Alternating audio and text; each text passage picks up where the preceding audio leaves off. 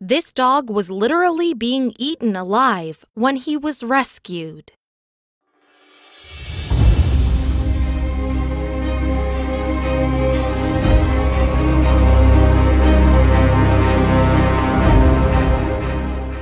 In Rio de Janeiro, Brazil, there is a man with a huge heart full of love and compassion. His name is Wilson Martins Coutinho, and he rescues and nurses animals back to health in his hometown. His commitment and compassion are inspirational, to say the least, when it comes to healing these poor animals. Wilson found this dog named Francisco de Jesus in the nick of time. Francisco was literally being eaten alive and would have died from his wounds if he was not rescued. Warning: these images are graphic and may be disturbing to some.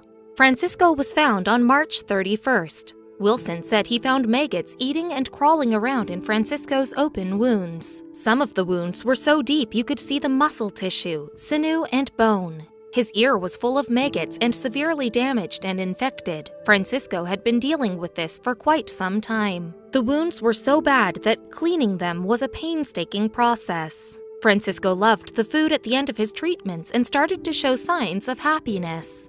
The maggots were pulled out of the deep wounds individually with tweezers. It was a constant process changing bandages and applying ointments, but Wilson is committed. Here are Wilson and Francisco on their way to a vet checkup. With clean wounds and medical treatment, his wounds started to heal. Francisco's energy levels started to rise along with his health. It is a long process, but Francisco is happier than ever.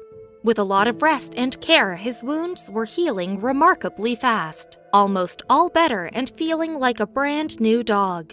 Here is Francisco only 4 months after he was found. Francisco went through a horrible process, but is all smiles now. Bless Wilson's heart and his dedicated work to saving these poor animals. It's a shame to see what happens to these stray animals around the world, and they deserve more awareness.